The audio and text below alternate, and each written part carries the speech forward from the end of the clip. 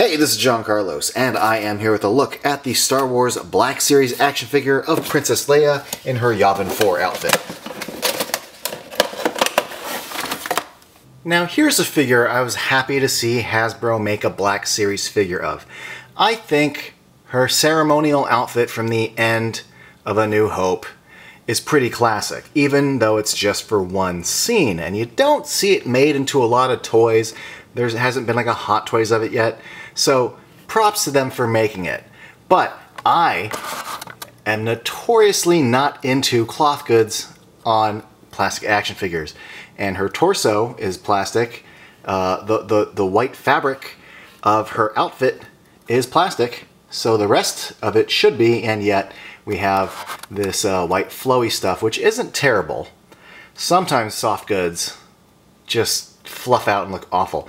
My problem with this one is it's kind of transparent in a way that I don't recall her outfit being transparent in the original, but you can totally see her white chonies through her her outfit, and that's a little weird. I do like the sculpt of the necklace. The paint on it is really well done. The sculpt of her torso is good.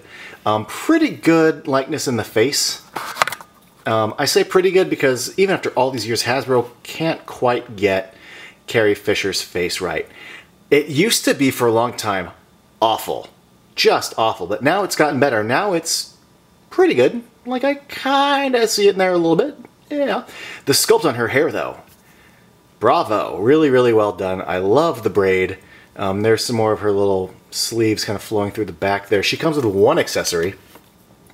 A little medal that she's given out to Han and Luke. And not Chewie.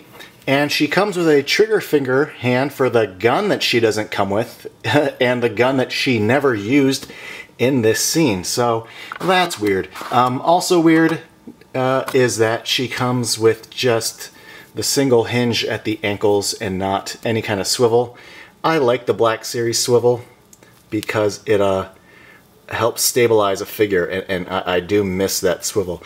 Having said that, though, you can get the legs to spread far apart, and the shoe still does flatten out on the ground. Hey, there is a swivel. You know what?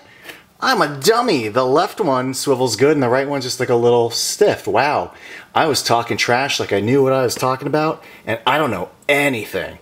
But that's what happens on YouTube, people, is that a lot of us toy reviewers are not professionals. We're just schmoes talking about toys. There you go, everybody. Thanks for watching.